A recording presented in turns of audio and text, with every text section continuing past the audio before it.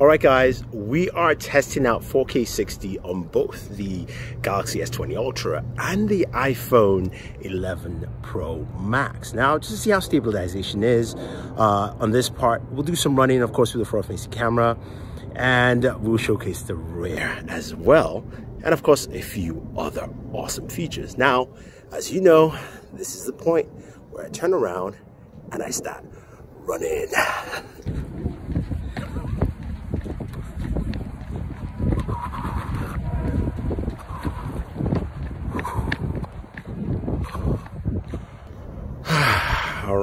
All right. So we have that. Some interesting dynamic range I'm seeing here, but without wasting any more time, let us check out the rear camera. So now we've got our rear camera and also at 4K 60. Walking down, seeing what kind of stabilization we get. And as you guys know, we're going to start running again. Boom, boom. So this is 4K 60 running. Whew, man.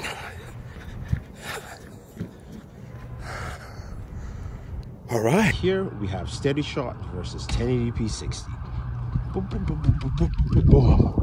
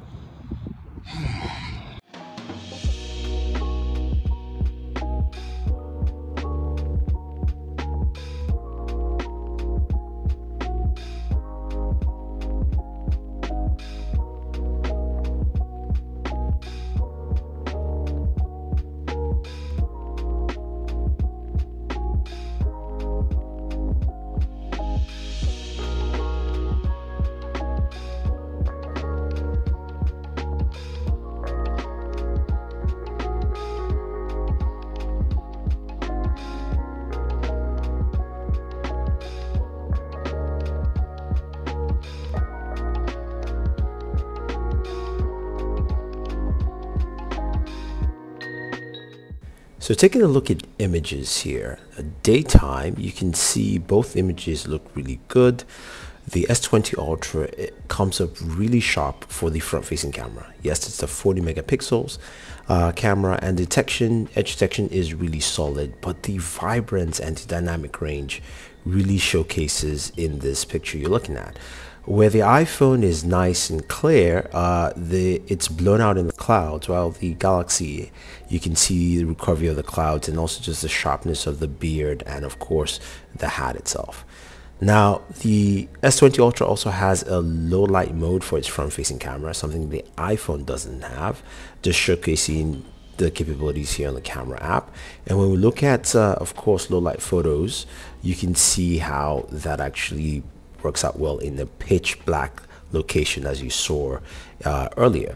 So this is much sharper for the S20 Ultra, while the iPhone 11 Pro Max is not as sharp. It's fuzzy. You've got a lot of grain going on there.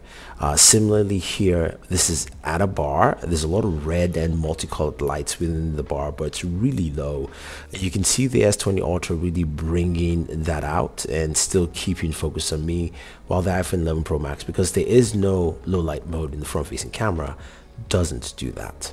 Now we move to a shot here, which is outside. I was leaving the bar.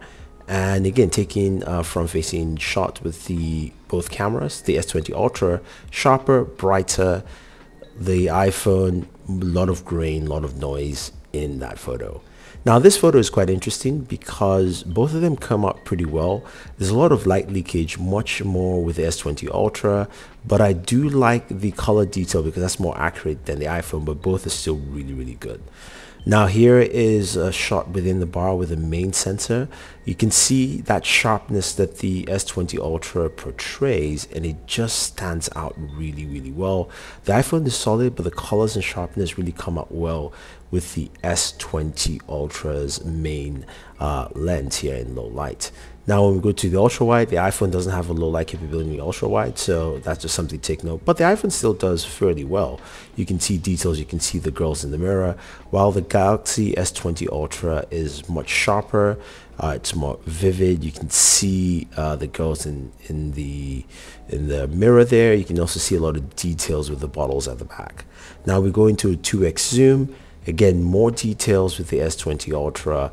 The iPhone is good, but you can see how well backlit the S20 Ultra comes out with this image here. So that is something, you know, to take note and just see. And I think it works out pretty well. And this here quickly is just showcasing 5x zoom in low light. You can clearly see the letterings of all the different alcohols on the bar there. Again, low light shot. Yes, there is some lighting in here, but it does well.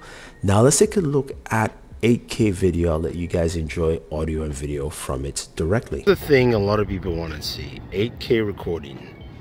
It's probably some micro shakes for me. I'm just gonna pan a little bit. Oof. See how it deals with some sunlight. The sun's at the edge. It's bleeding in. Oh man, it is so cold out here. My fingers are burning. Boom. Take some photos again while you're doing this.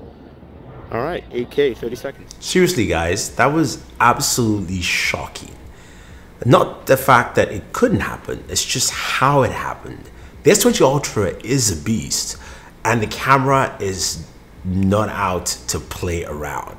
You've got to say, look, looking at video, 4K 60 looked really good compared to the iPhone. Also, Super Steady was still great. The images, just the sharpness and the dynamic range, so good. And low light photography really came out solid. I mean, such an improvement from last year. And of course, you still have that extra benefit of 8K video.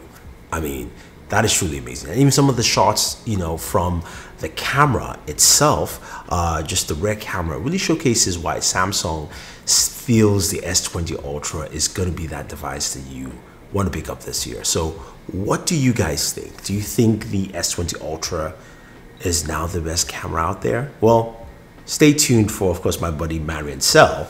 He'll be giving his full camera review soon. Until then, enjoy this comparison. Check out for more videos from the S20 Ultra and always enjoy your entertainment.